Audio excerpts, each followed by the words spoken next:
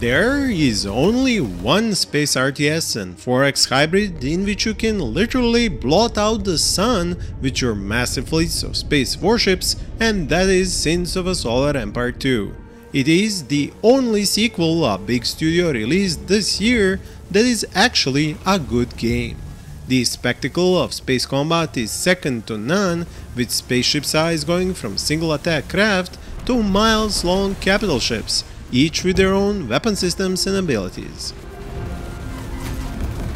That is the first reason why you should play this game, and why I want to thank Ironclad Studio and Stardock for including all the content from their first game and its expansions as base content in this sequel. This is what game development and publishing should look like, and these are the kinds of companies we should be supporting as gamers if we want to vote with our wallets for more quality games. With that out of the way, for the second reason to play this game, I could list all the improvements I and other people have already talked about before, like the new engine, fully simulated missiles and turret interactions, planets orbiting suns, rotating orbital installations, UI improvements to fleet management and the like, but I would rather focus on what really sets this game apart. And for me, that is the pure fun packed in a match of Solar Conquest of a few hours of gameplay, be that in single or multiplayer.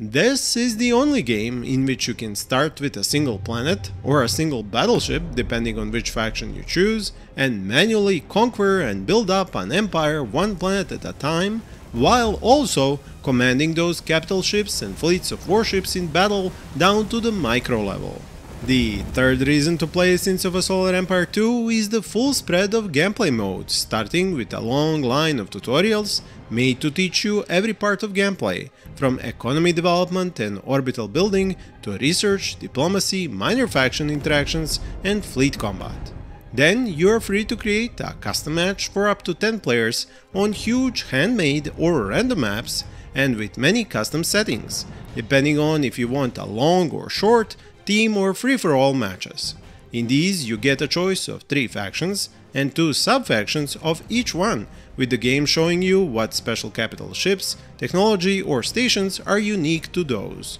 Multiplayer allows you to join games created by other players or create your own with a whole set of different options, even using a match you already played in single player. Lastly, you have a LAN play option, something few people value today, but these developers respected that nonetheless. Modding might not be full of life yet, but this game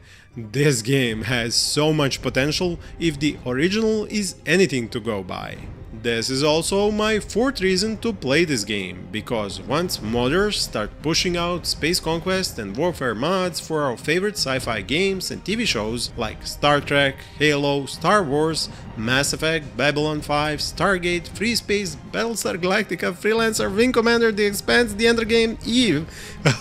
you name it, we are all going to find more than a few to enjoy for hundreds of hours with fellow fans of these franchises.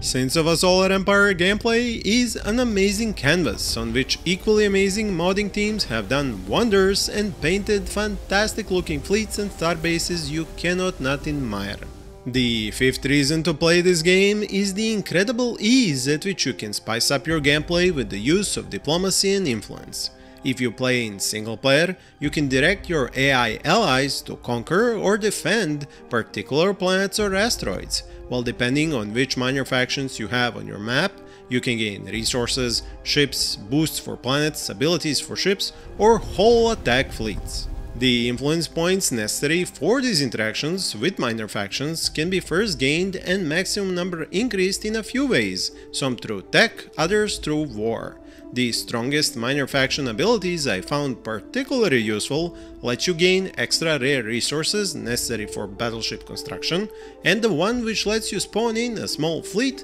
to harass your opponents.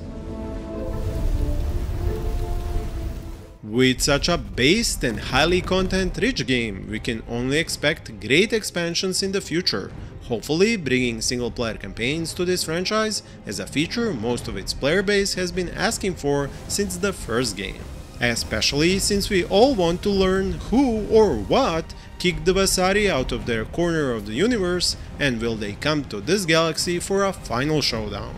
For more Sins lore or other games which have similar gameplay, check out the cards on the screen and the links in the description. Thank you for watching and happy gaming!